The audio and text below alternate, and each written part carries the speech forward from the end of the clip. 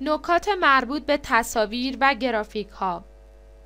نرم افزار میکس و مونتاژ فیلم ها می تواند تمام انواع فایل های تصویر و گرافیک را وارد کند. قبلا دیدید که این نرم افزار چگونه با فایل های لایه بندی شده فتوشاپ برخورد کرد. گزینه‌ای در اختیار شما قرار گرفت تا بتوانید لایه ها را به صورت گرافیک های مجزا در سکانس وارد کرده، آنها را به صورت لایه های واحد مورد استفاده قرار داده و یا کل فایل را در یک کلیپ گرافیکی ادغام کنید. حال باید ببینیم این نرم افزار با فایل های تصویر و فایل های آدوب ایلاستریتور چگونه کار می کند.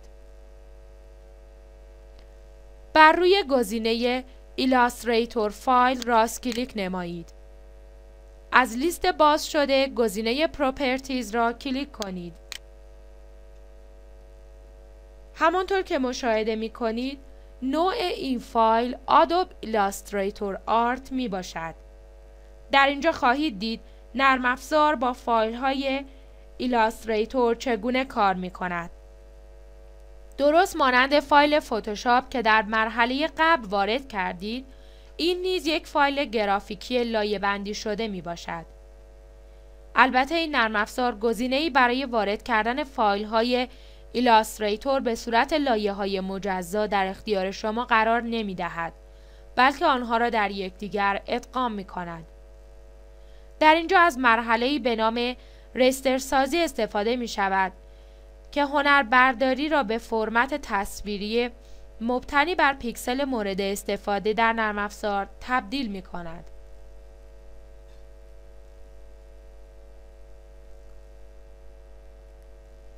این نرم افزار به صورت خودکار از ویژگی آنتی آلیاس استفاده می کند، یعنی لبه های کار هنری ایلاستریتور را هموار می کند و همچنین تمام مناطق خالی را به کانال آلفای شفاف تبدیل می کند.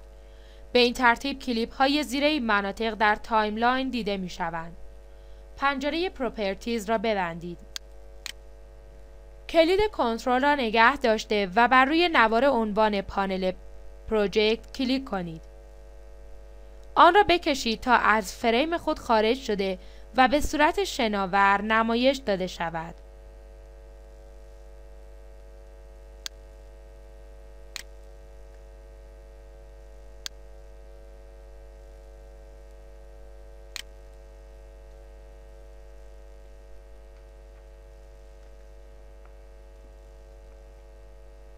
پنجره شناور پانل پروژکت را بکشید تا بزرگتر شود. سپس بر روی مثلث کنار پوشه تصویر لایه بندی شده کلیک کنید تا تمام لایه های گرافیک فتوشاپ نمایش داده شوند.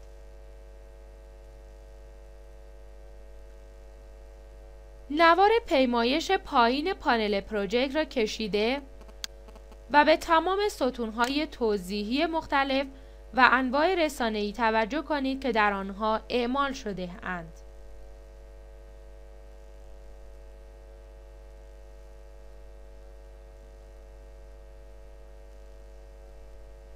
دو تصویر ایستا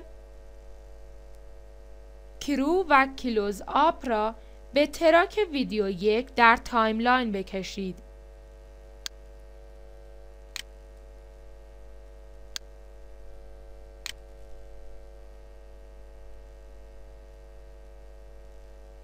کلید بک اسلش را فشار دهید.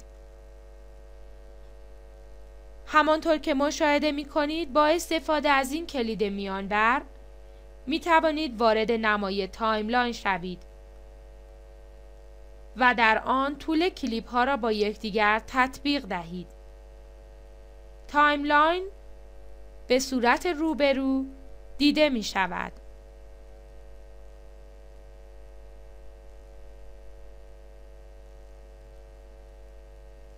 نشانگر CT1 را بر روی هر دو کلیپ بکشید.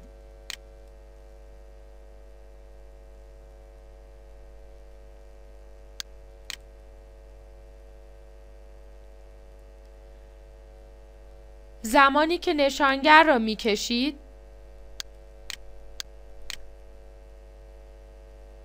به بخش پروگرام مانیتور توجه داشته باشید.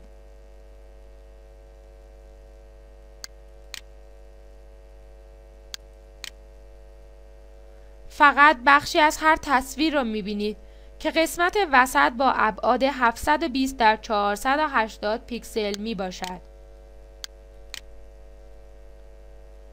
درجه وضوح هر دو کلیپ بسیار بالاتر از اندازه صفحه نمایش استاندارد DDV می باشد. این نرم افزار به صورت پیش‌فرض آنها را در مرکز صفحه نمایش قرار داده و با درجه وضوح اولیه آنها را نمایش می دهد. بر روی کلیپ اول یعنی کرو در تایملاین راست کلیک نمایید. از لیست باز شده بر روی گزینه اسکیل تو فریم سایز کلیک کنید.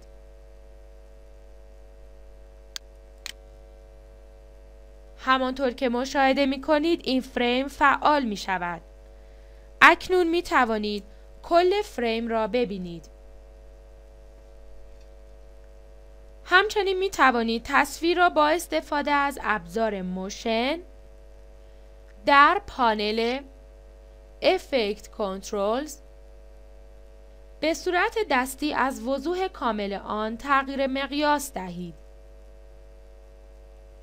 مزیت این روش این است که به شما اجازه بزرگنمایی و یا حرکت دوربین تا وضوح تصویر کامل را می دهد.